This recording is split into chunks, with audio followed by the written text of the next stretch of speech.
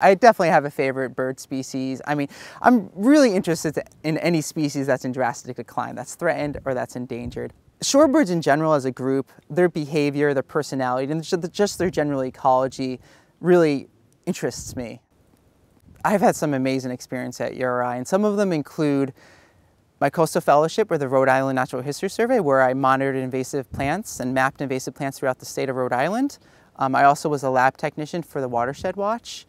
I also participated in Audubon's Project Osprey Watch and monitored about 3 to 4 nests. I also had the good fortune of being a volunteer bander at the Kingston Wildlife Station. I also went down to the Gulf of Mexico to respond to the BP Deepwater Horizon oil spill. And during my time there, I responded as a technical specialist where I assisted federal law enforcement in the evidence collection process. Mainly, we processed all the dead birds that were coming in to our rehabilitation center. It was a great experience. The circumstance was really disheartening, but I definitely gained a lot of knowledge from that experience.